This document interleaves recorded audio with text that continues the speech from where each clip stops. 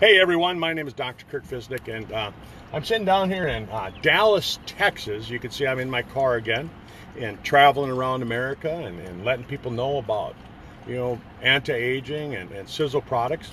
Today on the doctor's call, it's just going to be myself. Andrea can't join us today. And really, the topic of today's call is vitamin dosing. And it might be a short call. I might not talk very long, so bear with me. If this is something that you like hearing about, give me the thumbs up, give me the old smiley face, and let us know that you're there, and share it often. Let people know, because I think a lot of people are confused as far as like what they need to be taken, how much they need to be taken. A lot of people ask, well, why do I need to take more than that guy? Why is my dose higher? Why do I have to have a higher dose? So that's what I'd like to cover today. So again, welcome to the call. And again, my name is Dr. Kurt Fizz, and I'll talk to you a little bit about these things. And hi Rennie, welcome to the call. First thing first, when people see the RDA, the recommended daily allowance, they see that and they think, well, I don't want to get any more than 100% of the RDA. Well, exactly what is the RDA? Hi, Gianni, how are you doing today? This is Lombardi. Welcome from Italy.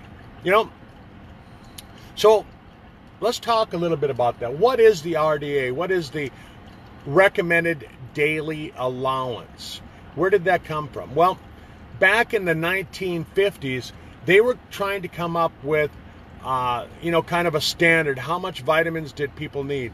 And so they used a 150-pound Irishman in Boston in 1954. So everything is based off that.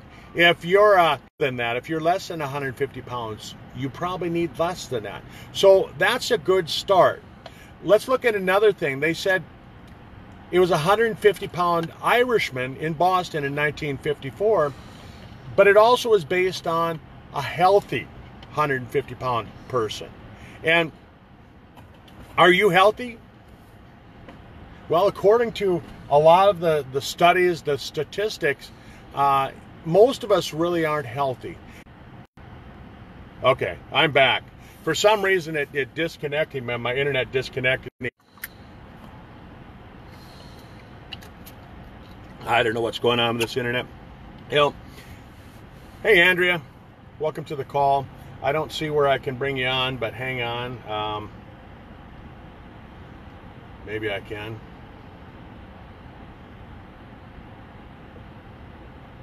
No. You have to request to be on, Andrea. So what I wanted to say is that if we look at the definition of health, really what is it? Well, if you've ever been burnt, if you've ever had a burn, that includes a sunburn, you're not considered healthy. And that's most of us. Most of us have had some kind of a burn. So that excludes almost all of us from being on the list of being healthy. If you've ever been on antibiotics, if you've ever been vaccinated, you're excluded from the list of being healthy.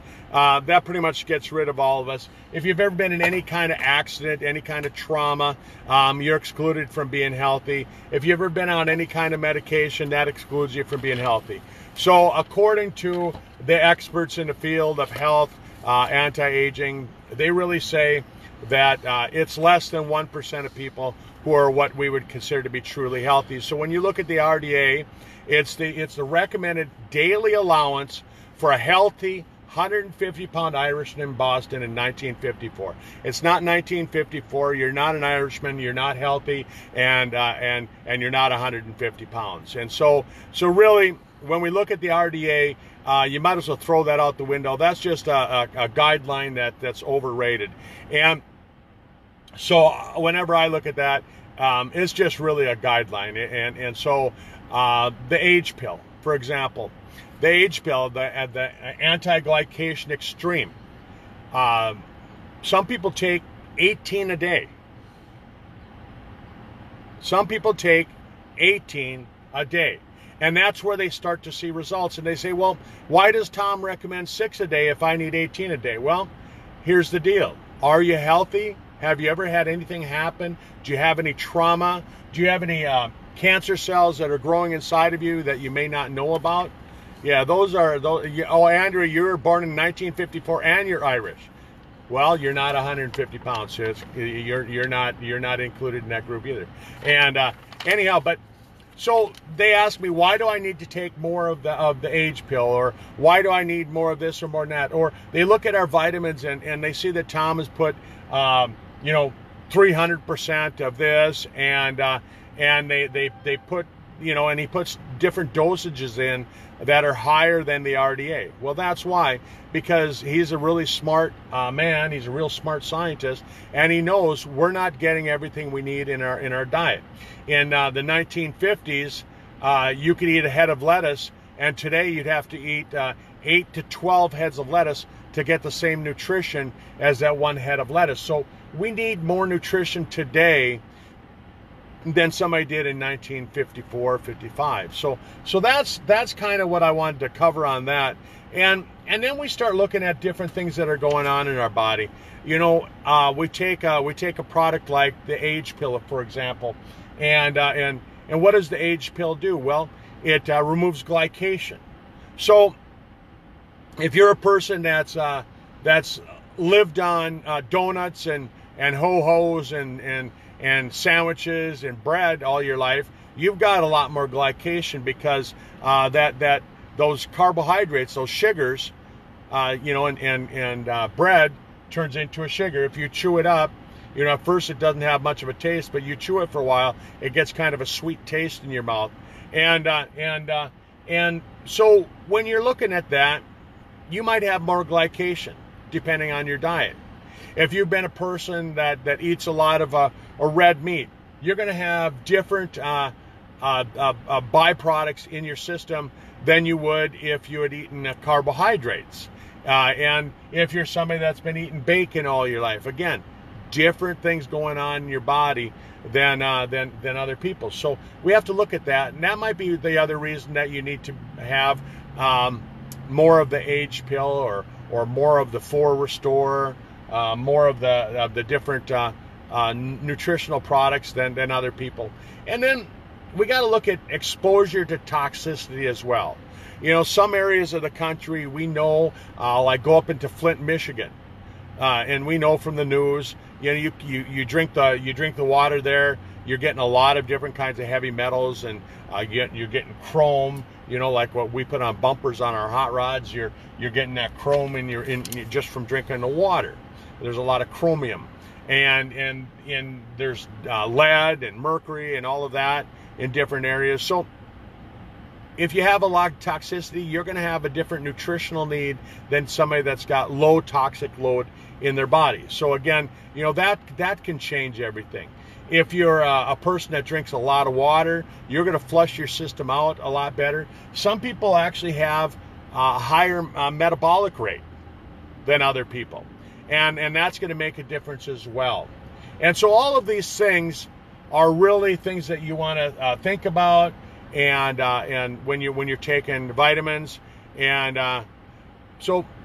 And Andrea, I know you just wrote on there, yuck, lettuce, no value, eat spinach. But, lettuce does have some nutritional value. It's mostly water.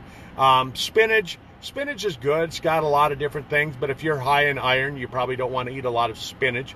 And arsenic, yeah, we've all been exposed to a lot of arsenic. And the thing about arsenic, what does it do? Well, arsenic blocks the zinc finger proteins. And people say, well, what's that? What's a zinc finger protein? And arsenic, when it blocks the zinc finger protein, that's the space, that's the receptor site where zinc is supposed to go. And what does that do? Well, that's part of the healing process. If you've got a cut, if you've got a scrape, you need zinc in order to heal up. And if arsenic is sitting there in the place where the zinc is supposed to go, well, then you're not going to heal as quickly. And we're not just talking about wound healing. We're talking from infections and things like that. So arsenic can block that. So you guys brought up arsenic, and And I just know about that one because I read about it a number of years ago when I was helping a buddy of mine that had been exposed to high levels of arsenic. So anyhow, I'm going to end the call with that today. I appreciate you all being here. Just a quick, short call, 15-minute call today. And get that out. Share it to people. And I think we're going to make it a topic that we're going to talk about all week.